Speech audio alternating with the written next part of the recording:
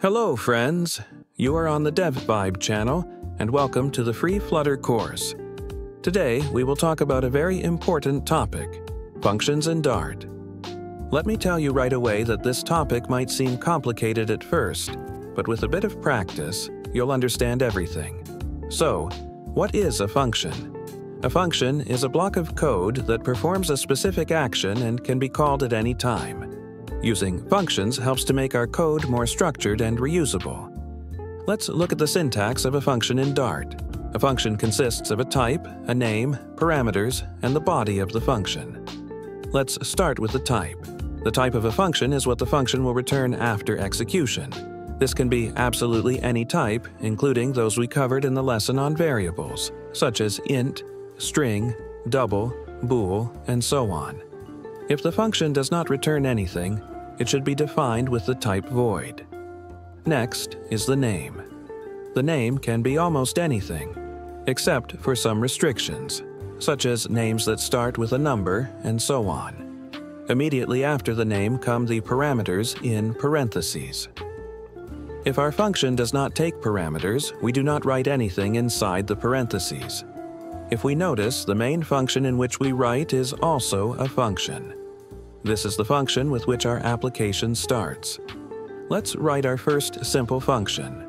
We will write it outside of main, as functions are usually not written inside other functions. The type of our function will be void since it will not return anything. Let's name it, say, hello, as it will print a message to the console. We could name it anything, but it's better to name functions in a way that reflects their action. It will not take parameters, so we leave the parentheses empty. Then, inside the curly braces, we write the body of the function, which will be a print statement with our message. Let's call it.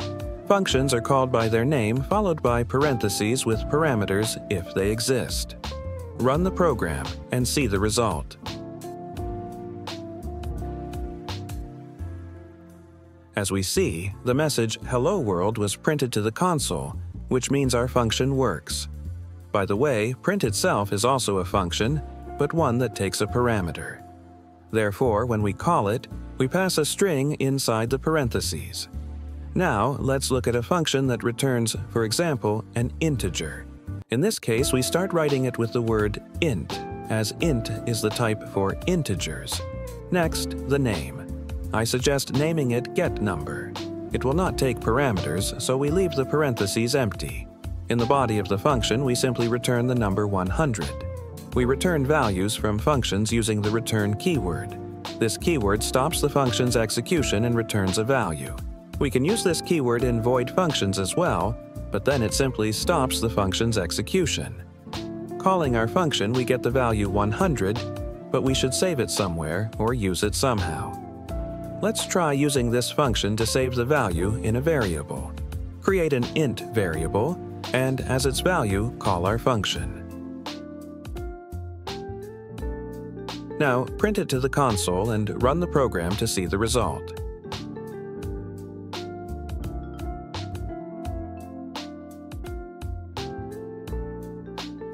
As we see, the value from our function was printed to the console. We can also call this function directly in the print statement instead of using a variable, and here's how it looks. Run the program, and we will see the same result. Now, let's look at an example of a function that takes parameters. Let's write a function that will return the sum of two numbers. The type of this function will be int. The name will be calculateSum. This time there will be parameters, and there will be two. Parameters look like variables and have a type. Our function assumes that two integer numbers will be passed as parameters. Let's define them as int number1 and int number2. We list the parameters separated by commas. Now, inside the function body, we can refer to these parameters. We don't yet know what values they will have. The only thing we know is that they are integers. Now, let's write the function to return the sum. For this, we use the return keyword and the addition operator. Here's how it looks. Now, let's call our function.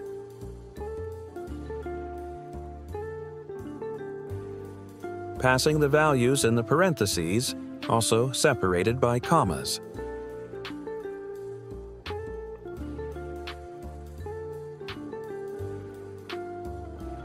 Running the program, we will see that it works.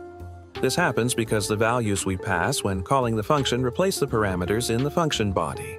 Let's dive a bit deeper into parameters. Parameters can be positional or named. We just looked at positional parameters. This means they will be substituted based on the order in which we pass them. This means in this case the number 10 will be substituted for number 1, and the number 15 will be substituted for number 2. We will cover named parameters in future lessons, as it might be too confusing now.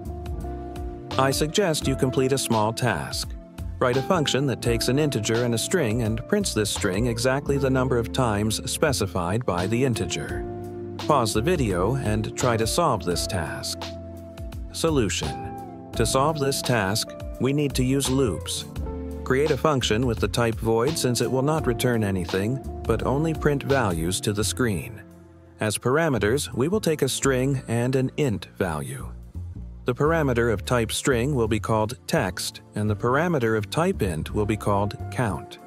Inside the function body, create a for loop.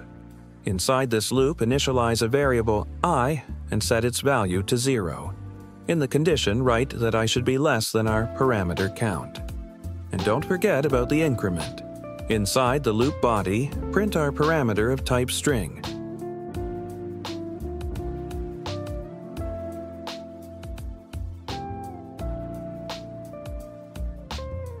Let's call our function, pass any values, and run the program.